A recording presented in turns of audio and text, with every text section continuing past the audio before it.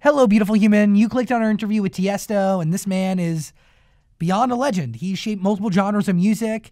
He has a new record out now. It's called Jackie Chan, and I felt really lucky to have him sitting right there in my studio. This is one of the coolest conversations I've ever had, and I think you're going to enjoy it. I hope you enjoy it. Please leave your honest feedback in the comment section below. We do have a podcast, link in the description below, and it'd be really cool if you subscribed. Please? Okay, enjoy. Let's do this. Zach Show. Hey, we got Heather. Hi. We got Dan. Hey. And sitting in the studio right now, it's Tiësto. Come on. Hello. Yo, what's up? What's up? Yo. Thank you for doing this. It really means a lot, man. Yeah, thanks for having me. Obviously, I've soaked in your art as a fan for a very long time, but yesterday, I had a really awesome process just digging into the hole that is Tiësto. Ah. And beyond the fact that you have shaped an entire genre, you continue to be relevant, but you say that you live in the present, right? Yeah. And the best part about being a DJ, one of the beauties, is this idea that you can change all the time. Yeah. How do you change but keep yourself? Do you get what I'm saying? Yeah. I just play what I like, actually. So it's always what I like first, and then the crowd likes it too. So that's a great bonus. So for me, it all works out. So yeah, that's the most important thing. That's also what I tell new producers. As the biggest advice is just make what you really feel and play what you really feel, because then the crowd will understand it anyway, and they will be able to follow you. But how you feel, it's different every day, or does your inspiration change daily? Yeah, well, not daily, but it changes over a period of time. I get in a certain mood, and then I stay there for a while, and then I move on to the next one. And that's how I do it with my music as well. So if you hear me like 3 times in 2 weeks, it will be a very similar set, not exact same, but a similar mood, and then 3 weeks later, it could be something different. What inspires that? What inspires that change? Just my whole life, like meeting people, see how the crowd reacts on music, or traveling, sitting on the beach in Cabo. Anything could change it, yeah. But you don't stop, really. No, because why would I? I have an amazing life. I love what I do. There's nothing better than playing music for other people and make them happy, and be in the studio as well and make that stuff. It's just amazing. So why not? Jackie Chan is a single right now. And you feeling good about it? I feel great about it. It's been a while since I had like a pop-ish kind of hit. You always say that like you're not like Beyonce, you're not like the other legends, you don't have a trillion #1s. Yeah. But you have a few. Yeah, I'm getting there now. No, this is the first one in a while, and I'm very excited about it because it's still close to what I am. It's dance music. I didn't go out of my way and make something completely rap or hip hop. So it's very close to what I do, and I feel like the radio crowd loves it, and also the hardcore Tiësto fans who've been following me for a long time love it as well. So that's the great combo. Is that like a real win for you when you can appease both sides of that spectrum? Yeah, if I can get everybody on board and be right in the middle, that's for me the dream. That's exactly where I want to be. Is there a scientific process, or what is the process like being able to strike so perfectly down the middle? Well, it's not easy. I mean, it's been very hard for me. I've been trying it for a while, but because I always want to make dance music, no matter what. I just want to stick to my roots as a dance DJ. So it always has to be dance, but it's a lot harder to make a good dance song, because a lot of songs are just pop, and the singer-songwriters like to write on like more like a broken beat, not like really like on dance beats. So I get it. It's hard.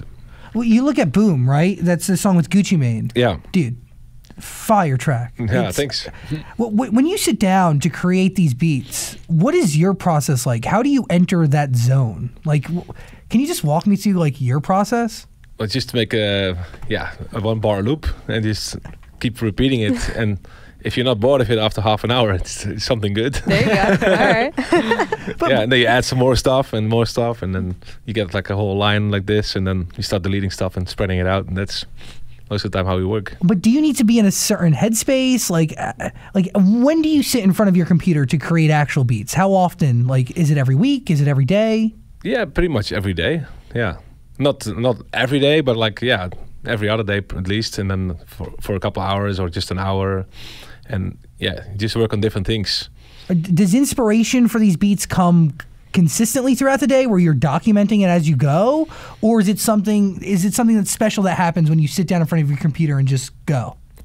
Both ways. Like it could happen in both ways. Like, but sometimes other DJs send me a beat, and I get inspired on that and move on from there. That's why I do a lot of collaborations. Because you can only do so much yourself, but to work with other people with other different ideas on how to make music, it really helps to grow yourself as well. You learn. What'd you learn about yourself from making Jackie Chan? What I learned is that you can make a completely different vibe on any song. So, because the song can sound completely different when you change 3 or 4 elements. Got it. How did you, Post Malone, Preme, what's the other guy's name? I can never pronounce Dzeko. it. Dzeko. How did you guys all come together to make this song? Yeah, it's been like a group effort for a while, because Dzeko and I are really good friends. He's from Toronto, and Preme is the best friend of Drake, and that's how we got introduced to Preme backstage in Vegas. Okay. And he's also friends with Dzeko and Post. We knew already for a couple of years. Also, we're all friends, so we just keep in touch and talking. And then suddenly this Jackie Chan song showed up with just a very small beat and everything. And then Dzeko and I heard it. We were like, let's try to make a dance version out of this. And that's how the song came together. So it's like all loose elements in the end. Gotcha. Came together. So How'd you discover Post Malone? I just heard his voice the first time, and right away I was like, wow, this guy is special.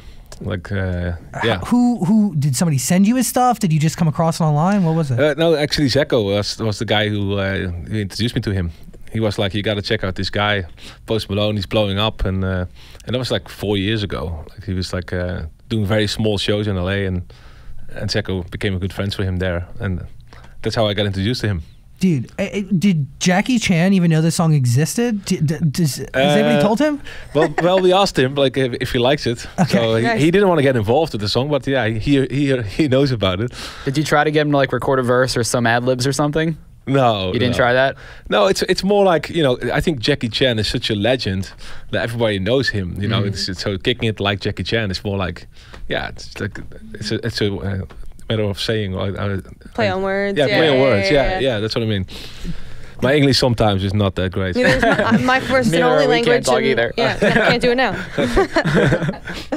I want to go back to your creative process. Do you work in hotel rooms? Do you have like a set location where this is your art studio, your canvas? Like, no, I don't really work in hotel rooms. No, it's always like a little studio here or there. I work a lot at Sunset Marquee. Cool.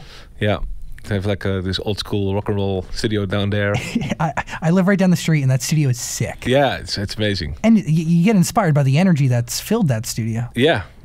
And then, but sometimes we just go out for a night and then get back at 2 in the afternoon, or 2 in the morning, and then go in the studio and just jam around. Do it. Yeah. How many beats sit on a hard drive of yours?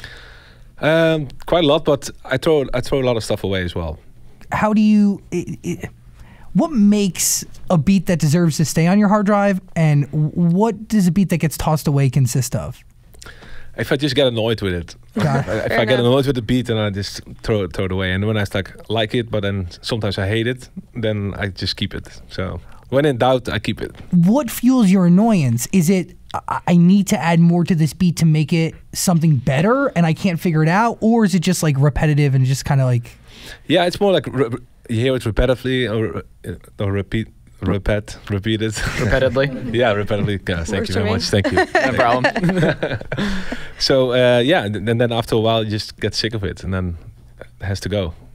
Yeah. You've been making, I mean, we're over like 2 decades now that you've been in the scene. You started when you were 14 DJing parties, school parties. Do you remember what your set was like back then? Well, it's pretty funny because when I started DJing, I played really a little bit of everything. There's all kinds of music and not necessarily mashups, but it's like, all genres. Huh. And I feel now I'm kind of back in that same space, but because I feel nowadays it's very acceptable to play a rap song plus a dance song and mix together, and that's how it was back in the day. So it's like full circle. Because I feel like popular music. And it's a very loose definition. It's popular, so it's whatever society deems cool. And pop music, really, I think, as somebody who plays pop music and has for a while, I want to be biased and say pop music shouldn't have a sound because pop music should be all-inclusive. Yeah. Anything can make it to the pop, side of the radio, ever. Yeah, I agree. Because tastes are ever evolving and people want whatever they want. And I don't know, I feel like genres too. Do you feel like genres in music are necessary? I think so too. So it has more character and you can define what kind of style it is. But you should never be a prisoner of just one style or one genre. You should always explore. I think that's the beauty about music. You can go any way you want, and I think that's the biggest thing what I've achieved over the last 20 years. Always keep looking for something special and different, and think a little bit more out of the box, and just combine different styles. And you're always in touch. And one of the big things was you leaving trance music, right? Yeah, that was a big thing. Yeah, in 2009. Yeah, it was big. But you understood that there was a shift coming, and you tapped into the next generation of people, and you understood what they wanted. Yeah. Well, I didn't know it was going to come. I was just more like tired of the genre I was in, because I did everything possible in trance music, like every remix, every song. I made like more than 200 songs. I was just more like, I was out of inspiration. And then, I spent some time in LA actually. I was here for like 6 months straight. And all the DJs here were already playing like mashups and mixing different styles together. And I was like, that's so cool as a DJ that you can just don't stick to just one genre and you can just play a little bit of everything. So I was like, that's what I want. And that's why I changed my style. Do you see that as a challenge, or do you see that as freedom? I see it as freedom, and that's why I called my label. I started a new label called Musical Freedom, because it's the ultimate freedom when you can play whatever you want and the crowd goes crazy. That's the best thing ever. Yeah. But there is a certain skill being behind those decks and understanding. Like, it's empathy, it's the ability to read energy, and it's obviously draining because you're jumping up and down. But you're also like, you're locked in with them. Yeah. You like, is there a mindset or like a place that you go before you enter Hakkasan and like freaking give these people a night that they're either going to remember or forget, but either way it's going to be great? Either way, yeah. I mean, Hakkasan is different because it's a really nice club. So for me, it feels more like playing in somebody's living room. The party is all around me. There's people behind me on the side tables. There's a lot of stuff going on. It's huge. There's like 3 floors in the club. Yeah, 3 floors. So that's a different mindset. Then I'm just really in a good vibe party mode. But when I play, let's say, EDC, like Electric Daisy Carnival Festival for 100,000 people on the main stage, that's definitely a different mindset. That's definitely like, it's more like a concert almost. And you plan out your set a little bit more and you just try to keep the people on their toes and try to surprise them with a couple of new things and also play some other hits they do know, and it's a totally different game. I understand that. It's harder for you to read a crowd of a mass scale because, I mean, they're so spread out. There's so many of them, but... Yeah, and you only have 1 hour. Like at Hakkasan, I have 3 hours. Well, okay. 2003 is a huge year for you in your career. It's the time you do your first stadium concert. You're the only person to ever do this. Did people think you were crazy, or were people like, this is your time? You're going to go into this stadium and you're going to be able to sell it out. Yeah, I had no idea what we were going to sell out a stadium like that. So, but I played a festival in Holland the year before. Okay. And then there was like 40,000 people, and they asked every person who come in, like, who do you want to see tonight? And like, I think 80% of people was like, we're just here for Tiësto. And then the promoter of that festival, he was like, you know what, we should do a show together and just do you, because people just want to see you. And I'm like, okay, if you think we can pull it off, great. And that's how it all started. And I was just mind blown. Like, the full stadium, people just to see me. And it's like I felt like I was dreaming. Is there pressure at all? Oh yeah, there's a lot of pressure. Like I was like super nervous. You know, because when you play on a festival, you're with 20 other DJs, and you know people come and go, and that's what it is. But when you know that everybody's there to see just you, that's a really weird feeling. I am so sorry to interrupt the interview. I'll just be real quick. Get Quip. It's the best toothbrush out there. I'm obsessed with this thing. It sticks right to my mirror. It's timed out perfectly, so I always know that I'm brushing the right amount. They send me refill heads like every month, and that's not just for convenience. It's for my health. Plus, Quip is an amazing toothbrush. It's electric, and it starts at only $25. $25 for really the best toothbrush you will ever buy. I got it for Dan, Heather, my mom, my sister, my dad. Oprah uses this toothbrush, so why shouldn't you? Quip, seriously, it's the best. Go to getquip.com/sang, and you're going to get a toothbrush starting at $25, and your free refill pack will follow. That's right. You'll get something free if you go to getquip.com/sang. Try out the Quip toothbrush. You'll love it, but I really want you to tell me what you think. So use it and get back to me. Getquip.com/sang. Okay, back to the interview. Tiësto Solo makes history. You perform for 6 hours straight. What's harder for you, a shorter set or a longer set? Well, that depends on the situation. Like every DJ set's different. So I like long sets, but I think in the trance days it was easier to play a long set because songs were like 10 minutes long. Yeah. I used to, when I made my Delirium Silence remix, that was 11 minutes. That song. Then Adagio for Strings, the original version, is like 9.5 minutes, I think. So nowadays the song is like 2.5, 3 minutes. So you're like, oh, it's kind of long already. Right? So, yeah. Are these songs still on? What? Yeah, it's like people have changed as well. The attention span of music and how people listen to music.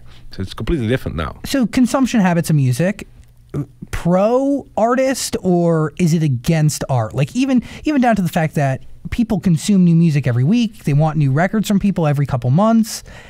I mean, it's a lot more work on the artist. Yeah, absolutely. But that makes it fun, right? The challenge is great, and I think we're about to change everything again. Like maybe the whole long tracks come back, and music is gonna keep evolving and changing. So Are you feeling it? yeah, I feel like a change is coming. Yeah. What trend do you hate right now in music? I hate the trend that everybody's trying to copy each other all the time. There's a lot of people who are successful with one sound, and then everybody else jumps on the bandwagon and starts to make that. Do you think people do that because it's easy or safe? I think it's easy, and they like, okay, he's successful with that, so I want to be like that too. Would you consider them real artists if they're just kind of copying somebody else's sound? Yeah, well, if you copy it well, maybe, but in general, they always say it's better to make a good copy than steal something. Or, I don't know, something like that. Yeah. I get what you're saying. Yeah, but I think the real artists are always the guys that come up with something completely new and fresh. Do you think that's why you don't have as many radio hits as like Calvin Harris or Diplo or the Chainsmokers? Because you're just like doing whatever you want and people aren't kind of used to what you're doing? Yeah, I think so. Because I always think about my dance floor people. So I don't really think about radio. I mean, I love radio, of course. I want to be on the radio. Sure you do. But I want to be on the radio under my conditions. Yeah. And I think if you go too far, then that's not going to work for me. And I think so for me that's why probably. But that's also the beauty about Calvin Harris. Like he's the master in making completely what he wants, and it still hits the radio. He's just he is good at that, isn't he? He's brilliant. Yeah. He's the best one I know, I think. So I wish I had more skills like him. But When you listen to a Calvin Harris record, what do you listen for, and how do you break that down? Everything, like the sounds he uses and the simplicity in it. Sometimes, when I heard One Kiss with Dua Lipa, I was like, this song is alright. And he's back to house music now. Yeah. And it sounds like a very normal house track, but the more you listen it gets better and better and better. And that's always with his songs. By the way, like the untrained ear, so the majority of people who are listening to One Kiss when we play it on the radio have no idea that it's a house record. They're listening to it because that production, that beat, those lyrics, it makes them feel, it brings something out of them. Like it hits them. Yeah. So it's like, people, I do think, the mass scale, at least on the radio, they're kind of genreless for the most part. Like, I don't think, Betsy in South Dakota knows that's a house record. That's a house record. Yeah, probably not. Yeah. Yeah. But house music, or when the beat is there, always gives you that positive energy, I think. That's why it's always been so popular. Yeah. But on the radio, it's harder to play, I guess, because people get distracted by the beat. But he mixes it down perfectly so you can still hear it, but it's kind of in the background. It's so scientific. Do you think your process is scientific? Yeah, absolutely. I mean, scientific. I always try to make sure the kick is extra hard. So instead, Calvin takes it back. I bring it more to the front because I want people to feel the punch when It you're hits on the you. dance floor. Do you think that's a reason though that his songs are more successful on the radio because not everybody likes that hard kick, and that's good for like clubs and concerts? Absolutely, yeah. And he's always been like that. He always made hit records for the radio. Family friendly. Yeah, but not on purpose. But that's just his style, and Yeah. he's so good at it. Do you think you need a celebrity or pop star vocalist to make a hit record? No, I don't think so. I think that's kind of overrated. I think it's still a hit, but I mean, it's if you have a very good record, it doesn't really matter who's on it. If it's a great vocal and a great song, it's going to be a hit. What do you think if you about look all? Oh, sorry. So if you look at last year, Alan Walker, he had this track "Faded." It was huge in Europe, and the singer is an unknown singer from Norway. So and the song was #1 all over Europe. So Doesn't matter. it doesn't matter. No. What do you think about like all the DJ beef, whether it's Diplo and Zed or deadmau5 and someone else? Yeah, my girlfriend told me to stay out of it. So. There you go. You gotta listen to the girlfriend. Hey, Generation with Avicii. You say that the records are real. There are 2 that Yeah. exist right now that are not finished. Have you thought about finishing them? Yeah, I thought about finishing them, but I thought very quickly about it that I'm not going to finish them because Tim was not happy with the records and I wasn't completely happy with them either. So I think it's just a compromise to finish them just for the sake of it. And I think he should be there when I finish those records. So And you might even need him, right? Like, is it ever fully finished if he didn't give that seal of approval? no, it never is. So I'm like, why would I release it then? Like just to try to claim off his fame or something. Like no, I just rather keep him like. Yeah. His legacy. Yeah, I mean, he was such an amazing producer. He made so many hits. Like I've been playing a lot of Avicii tracks in my sets lately because we all missed the guy and people love his music still. So What'd you learn from him? what I learned from him is that a lot of stuff actually. He was always thinking outside the box. Like when he made "Wake Me Up," and he played it the first time in Miami. Like the whole crowd was slaughtering him on social media. Like everybody hated it, and country house, and they made jokes about it. And then 3 weeks later, it's #1 in the world, and everybody's like, "Oh, this is amazing!" Changes instantly. Yeah. So exactly. So he just he had his own. He had no rules. He just made whatever he wanted, and that was so good about him. It's magnificent. Yeah. Drake, you've talked to him on the phone. You want to work with him. He's on your list of collaborations. Yeah. Do you have beats ready right now? If Drake was like, come to Canada and play me something. Are you sitting on beats that are ready for his ears? No, not yet. No, because I know Drake's a busy man, and I think he wants to create right on the spot. Got it. So, but if he calls me today, I'll come to Toronto. I'll be on my way. So, But would you miss your show at Hakkasan to be with him? no. Can't do that. No, I think for me the fans are always the most important, and I try to never cancel a show or miss a show. So I don't think I ever missed a show. Except one time I run with my head against the screen right before I went on. That's why I had to go to the hospital. But that's the only time I missed the show. Hey, how'd you discover Martin Garrix? Well, the Garrix I discovered because I heard a track of him. He was already producing tracks, and I heard a track online because I'm always looking for stuff. And I heard this track. I was like, this sounds different. And then I approached him like, hey, can I release this track on my label? And then that's how we became friends. And then we started sending stuff back and forth. And Dude, I'm telling you, that's what makes you so cool, is your genuine love and appreciation for not just music, but the artists that create it. And really, your radio show has given oxygen to the careers of so many. Do you feel like that's your duty as somebody who has achieved such incredible things and really has shaped not just one genre, but multiple genres of music? yeah, I mean, I love that. Like people ask me like, what are you the most proud of in your career? And I think that's it. That I brought a lot of new people to the scene, discovered a lot of artists and support them and be more like a mentor to them. And Martin Garrix is one of the persons I'm the most proud of, because when he was 8 years old, he saw me playing on TV, and he told his mom like, this is what I want to be. I want to be that guy. And then, 14 years later, he is that guy. Yeah. It's incredible. Cool, yeah. It couldn't have happened to a nicer, more humble and really more talented human being than him. He Yeah. is just. Yeah, he's incredible and he's so nice and he's the perfect example how a DJ should be in every way.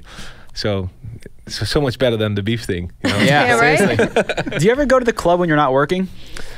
Yeah. You do? Yeah. You still enjoy it? I still enjoy it because, I always learn something. You discover a new track or a vibe, and I just love to go out. And so, still, yeah. Wow.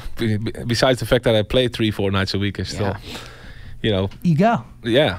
By the way, remixes are obviously your thing. Your Happier remix with Ed Sheeran is awesome. All of Me gets you a Grammy. Yeah. When somebody wants you to remix their song, what are you listening for, and how do you know it's right for you? Yeah, I just feel it. I hear it right away. I feel like when I hear a song, like, oh, I can add something here. I can change this. I can make it more dance floor friendly. So yeah, I really look at that like so. And I barely ask for a remix. Like they always come to me for a remix. Like even Ed Sheeran, it was a pretty big honor that he asked me to remix his track. And the only one I did myself approached was John Legend with All of Me. You were just inspired from hearing it? Yeah, I heard the track and I was like, for fun we just put a beat underneath and it sounded right away a lot more energy. I was like, oh, and then yeah, It gets you a Grammy, but also got me a Grammy. It's incredible. but it breathes a whole new life into that record and Yeah. makes it pop friendly. Yeah, True. yeah, it was totally a second life in the record and it blew up everywhere. One moment from your career so far that you know you'll never forget. Well, that one for sure. Right? Well, would not, I mean, it's incredible because I would release it as a free download on my birthday, just for fun. And then John called my management and was like, "No, we need to do it as an official remix." And then to win a Grammy after that for that one is just incredible. Quite a birthday present to yourself. Yeah, right? Yeah. what about performing at the Olympics? Because in that moment back then, you really defined the fact that music is without borders, and music really can bring anybody and everybody together, no matter what. Yeah. But it didn't happen until you appeared. Yeah, playing the Olympics was amazing. I mean, it was a surreal experience, especially it was in 2004. So long ago. Yeah, dance music was not even close to what it is nowadays, Yeah. to play it at such a great event, I don't know how many billion people are watching. Man, what would dance music be without you? Do you ever think about that? I don't know. Yeah. The world will never know. No, maybe not. Yeah. Jackie Chan is a single. Wait, I have It's one a question great- real quick. Do you look at price tags when you go shopping? No. You don't? You just kind of, I'll take it. How often do you Yeah. look at your bank account? Every day. Does it? How do you feel? That's so great. When the Forbes list comes out and you and Calvin Harris are always 1 and 2, do you guys ever talk about that? No, not really. But I never really have to think about money. So I mean that's lucky for me. I mean I grew up very poor, so I know the value of money very well. So but when I DJ, I just think about the music. I never think, oh, tonight I make so much money. It never comes to my mind. It's just an amazing feeling that you can always buy basically whatever you want and go for a nice restaurant and have nice dinners with a good glass of wine. And Sounds nice. that's also happiness. But money doesn't bring you happiness, but it brings you a lot of easy comfort, I guess. What motivates you then? What motivates me is just the people and the music. Like when you're in front of 100,000 people at Electric Daisy Carnival or in Miami at Ultra, that's a very unique experience. And I think I'm addicted to be on stage and to play music for people because it's such a great feeling. It's the best feeling in the world. Do you have a hope for the future of dance music? Yeah, I mean, it's never going to go away. People were back in the 90s already saying like, oh, this is going to be gone in 2 years. And it keeps evolving. It's a bit like the stock market. It goes up and down. So sometimes dance music is more popular and then less popular, and then it reinvents itself, and then it comes back, and then it's in Ibiza, for example. Now everything is deep house. Got it. Like everywhere they play super tech and deep house music. Do you next trend for music? You said longer songs maybe coming back. Yeah, I think everything is going to come back. Even trance is going back. It's getting bigger again. Gotta get back into it. Will you? No, I don't think so. Why? Why do you just turn your back to it, and when you leave it, you leave it? Yeah, no, not just that, but I think, like I said before, I have done everything I wanted in the trance world. So why would I go back and I know people would love me to come back. I see that all the time on my socials and stuff. I mean, but I think the people like the new Tiësto a lot too. So, and I like the new Tiësto more than going back in time and try to recreate something that was amazing then. So let's keep the magic how it was there, and I keep the magic here. What I feel now. And last question. Do you feel and know in your heart that you're going to be making music forever, or do you see a time where you're going to end? I don't see a time yet where I'm going to end. Like, I mean, I just still really love it. So I think as soon as I lose the passion for it, then it's time to do something else. But there's so much stuff you can do. I mean, I'm probably not going to play 150 gigs a year anymore in the future. Yeah. But who knows? You know, Mick Jagger is still on tour with the Rolling Stones. He's like 75. How old is he? Yeah, so maybe I'll become that kind of DJ. I'm like 75 years old. In the club, Still going. Going strong, you know. We'll be 75 there with you. But you know what? You paved the way and given opportunity to so many incredible musicians that will carry your legacy, and it's really, you've done an amazing thing for music. And cool, thank you. Very cool to talk to you and understand you and your process, and it means a lot that you took the time. Oh, my pleasure, and nice to talk to you guys. Tiësto, everybody. Yes. Thank you. Jackie Chan. I really hope you enjoyed that conversation. If you did, please subscribe and also check out our podcast. There's a link in the description, and also comment and like and do things. Other interviews are on the screen somewhere, so click them. Thanks for watching.